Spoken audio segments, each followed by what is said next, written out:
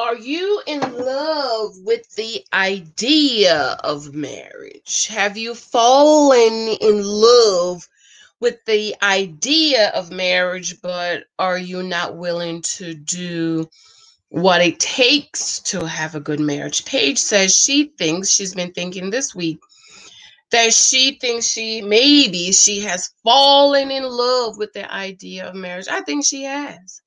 I really think she has, and I think a lot of women has fallen in love with the idea of marriage. Not that I believe anything Paige is saying, girl, because she's been talking a whole lot of mess this whole season of Married at First Sight season 12. And what do we see week after week? Every time the charlatan comes knocking, Paige goes the running and spreading her legs. So I don't know if I believe anything she says, but maybe something she said could help you. Welcome back to Church Girls and Faith Girls Want to Get Married Too. My name is Janice. Please be sure to subscribe. I am still trying to get to my 10,000 subscribers. I've lost 50, 60 people. I feel like YouTube is doing something. But anyways, I'm still hanging in there. Be sure to subscribe, thumbs up. Remember my other channel, Study the Bible in 1 year. And Allegedly Janice, I watch my shows over there. I watched a couple of short series this week that I'm going to do quick reviews on. I don't know if you guys are watching them, but I'll let you know. My book. This book, In Christ I Am, is extremely important. If you are a Paige, if you feel like you don't know your identity in Christ, you've been settling for a Paige and stuff. My new series, Moments of Gratitude, be sure to pick that up. 23 types of guys you might meet. The Christies of this world is out here. The Derek Jacks of this world is out here. The naked wife. If you marry wrong, baby, you will end up being the naked wife. So, Paige, remember to subscribe and thumbs up. Watch my Derek Jacks video with the wife in front of a house. Whose house is it? Their house, the mistress house. All I know is since alleged mistress number 3 came out, they've been MIA. They just came back on the scene like Easter Sunday. But anyways, Paige brother and his sister, his wife is over. I wanted to talk a little bit about the brother, but God's Love Couture, that is my sister YouTuber, she did a video on the brother and the covering aspect of it that I wanted to talk about. But since she did that video and I listened to it, this is why I don't like to listen to others before I do my reviews, because you know. But go over to God Loves Couture. She's my sister YouTuber, and watch that video about Paige and his brother. She really brought out some points that I was going to bring out about the covering. And you know, I've talked about that. I've written about that. How we need to be covered, ladies. We need to be covered. Okay, you need a man, father, uncle, brother, a male figure that's not trying to get into your panties to vet these men for you. Because as my daddy says, other men know other men. So while they can get over on you and your auntie and your girlfriends and your mama, they can't get over on a man. And this is why you need other men to vet them. But anyway, so make sure you check God's Love Couture out and let me know what you think about that. So Paige brother comes to visit. First of all, Paige, and I said this in my other video, ladies, we are learning, okay? If you have a badunk-dunk, you don't even have to have a badunk-dunk like Paige. You cannot wear the underwear Paige is wearing in that dress. If you have a dress on like what Paige has on, you need to wear a thong or something like that, okay? My brother. This is talking about, you know, just doing little things you can do to kind of fix yourself up, especially for my single girls that stayed in for marriage. If I had that dress on, I would never wear a regular underwear with it. You wear thongs so that the big old bingo drawers is not showing, okay? It's not sexy, ladies, okay? So the brother and the wife, Christina's come to visit. And she said she hasn't caught them up on much, which I have a problem with that because we've been asking all season, where's her 2 daddies and the brother? Okay, she has a father and a stepdaddy and a brother, and we have not seen any male protection interaction for Paige. Again, go over to God Loves Couture and watch her video on that. because she really, really brought out a lot of points that you ladies really need to hear so that you can understand. I know we're living in this independent, I'm a strong, independent Black woman that don't need a man. The devil is a lie. Okay? You need a husband. You need a man. You need a father figure, a brother figure, somebody in your life to speak for you. Okay? It's going to be a little painful because I have to relive a lot of moments. And so she said it's going to be a little painful because she has to relive a little. Baby, it's only been a month. Surely you're not over that. And then she said her faith has been tested. You married a stranger. Did God tell you to go marry the stranger? Because God hates divorce. Though he allows it, he hates it. And I don't think God would tell you to go marry a stranger when there is a high probability, what's the percent? A 70 to 80% chance that you would get a divorce. Make it make sense to me, Paige. Was fantastic. I'm just constantly seeking peace right now. Her faith has been tested. She's constantly seeking peace. You shouldn't have gone on the show. It's a lot to catch you up on. A lot to catch you up on. Just like, hey, I want to let you know that the mother of my child and I are going through a reconciliation process, and I want to get a divorce. Oh my God. No. So Paige tells the brother and the sister-in-law that he said him and his wife is trying, him and his baby mama trying to work it out, reconciliation, and he wants the divorce. The sister-in-law is like, oh my God, wow. The brother's like, wow. I can't go see Couture. What she said about that? Just like that. He said just like that. Just like that. There was no consideration for the other person that you're legally bound to. So she's saying, Paige is saying there was no consideration to the other person that you are legally bound to. Paige, you married a stranger. You don't know the character of the person. You don't know the integrity of the person. And so Paige is thinking, because you are legally bound, then you should do all these things that she wants you to do. Granted, she is correct, okay? Because you are legally bound to the person, there are some things you're supposed to do. However, this is a stranger. You don't know the character and the integrity of this person. So saying this person that you don't know the character and the integrity of should respect the legal boundaries or their commitment to God, to me, is baffling. It baffles me. Because you're expecting this person to have the level of respect that you have, and you just can't. Okay? I just feel like I've never seen a level of rejection like this. She says she's never seen a level of rejection like this. So how many men have rejected you, Paige?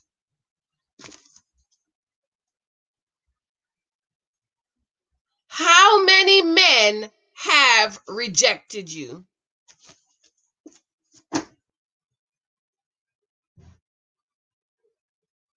You've never seen a level of rejection like this.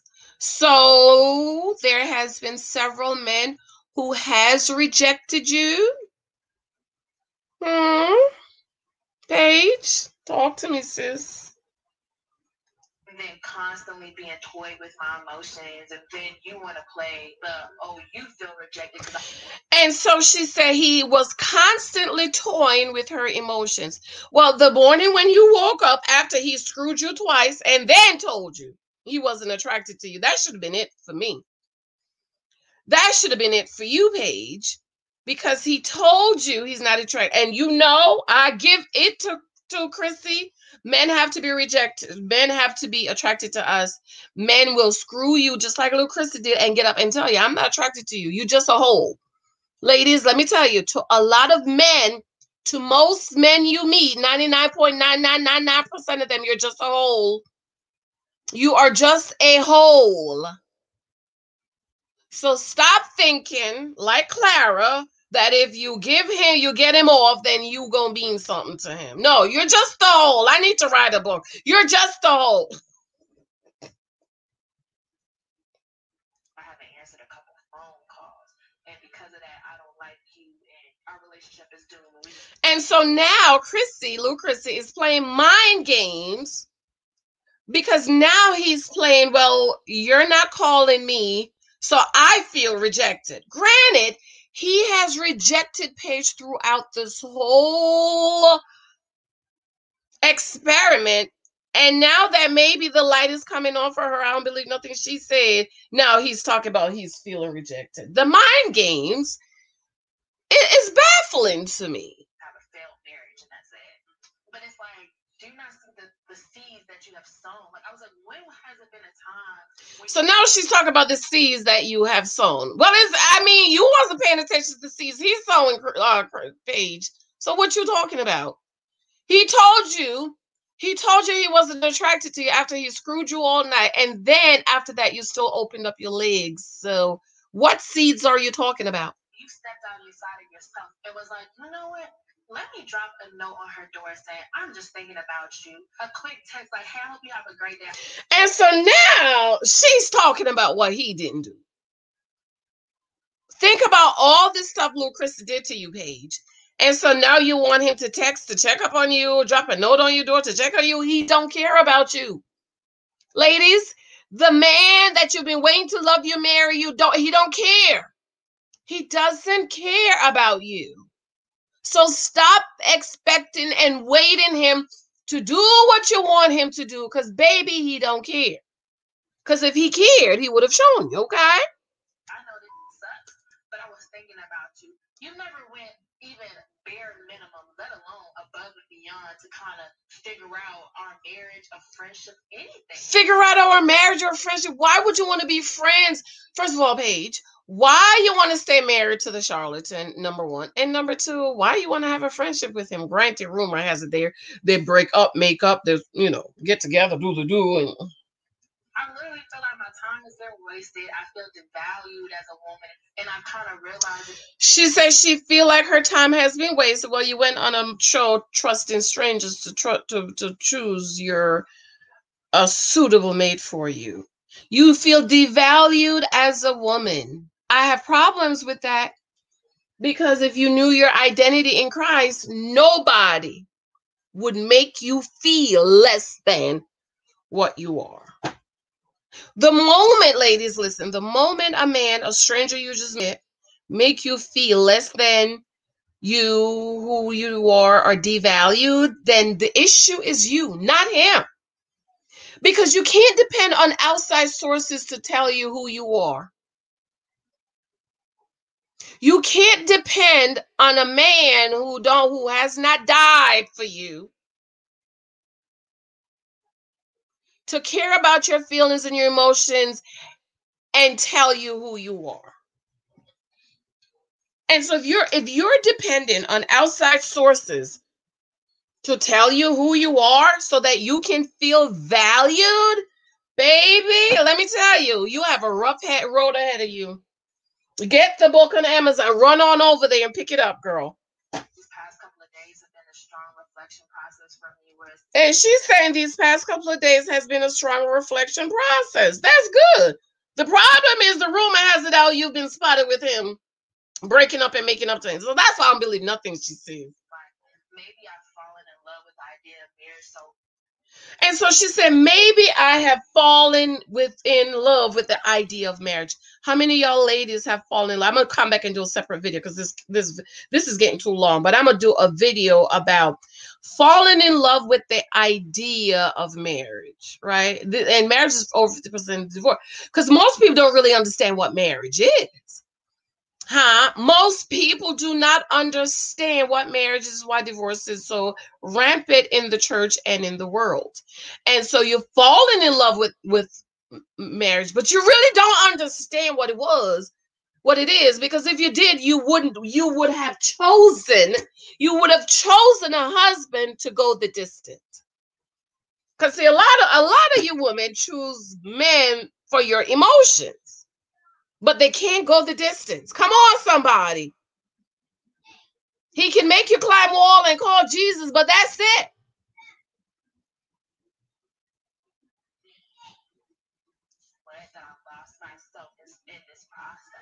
She says she's lost herself. She's fallen in love with the idea that she's lost herself in this process. A month and you've lost yourself already, girl. A lot of women lose themselves in marriages. You know why? You didn't have an identity before you got married. If you had an identity before you got married, you would not have lost yourself. Any woman that I hear say they lost themselves in marriage, I look at them like, you didn't know who you was before you got married. Because if you had an identity and a life before you got married, you would have kept a balanced life, because everybody need their alone time. You okay? I took the kids out on the other day, Sunday, I think, one of them days, to give Big Mike a couple of hours by himself. Because everybody need time alone to just be. And he does the same for me. Some days he took them out one day last week so that I could just have about 2 or 3 hours by myself. Because you need to spend time alone by yourself, baby. You trying to get with a man and you don't even know who you are. You don't even like being by yourself. It scares you to be alone. Anyways, let's just get this done with so I could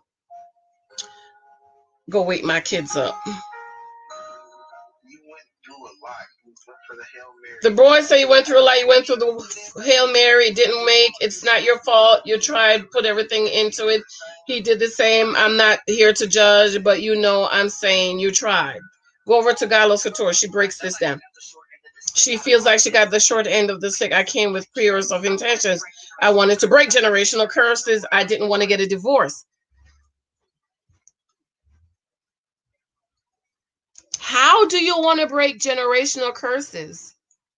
You didn't want to get a divorce, but you're trusting strangers to match you with a stranger. Make it make sense to me. What mistakes did your mama and your daddy made so that you don't repeat them?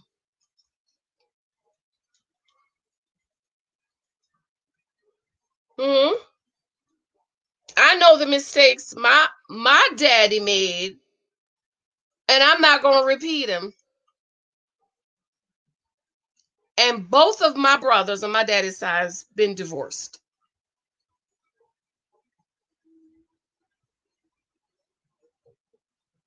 And when both of them was getting married, I told them, don't marry. You're not ready.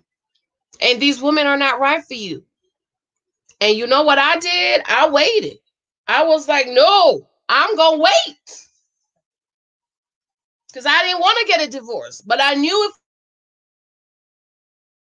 I marry wrong, let's go. But in the process, I lost myself. She didn't want to have a failed marriage. In the process, she wired her lost herself. She's asking her, why God is this happening to me? Embrace the struggle. Oh, and the brother said, embrace the struggle. The devil's a liar. When that blessing comes, you're that much more. And so if she embraced the struggle, when the blessing comes, I fully agree. Because I got something different for you, Paige. And God is saying you got to go through because I got something for you. So God wanted her to have a failed marriage so he could bless her with what she has. I got to go. Right. Really find what loving yourself because you don't love yourself. It's true. Paige don't love herself, and there are a lot of pages out here. I'm gonna come back and do a video about are you a Paige? Watch my other video about Clara. Are you a Clara? I'm gonna do a video on each woman so that you can find yourself. Are you a Paige, a Clara, a Brianna? I'm gonna stop it right there. Are you a Brianna? Are you a Virginia? Are you a Haley? You need to find yourself so you don't make those mistakes. All right, beloveds, I love you. I'm gonna run. I'm gonna come. I might. Today's what? I might come back to do a video. I want to do the videos on when the ladies met and the guys met, but I'm not sure if I'm gonna come back. I love you. Let me know what you think. Bye. Remember my books. Show your love. Show your support with my books. On Amazon. This is my new series. This is brand new. This is a journal you can write in. You believe in God for your husband, write in it. And this is my journal entries. A lot of prayers in here that I prayed for my husband. And one day, God brought it to pass. Okay, gotta go. Bye.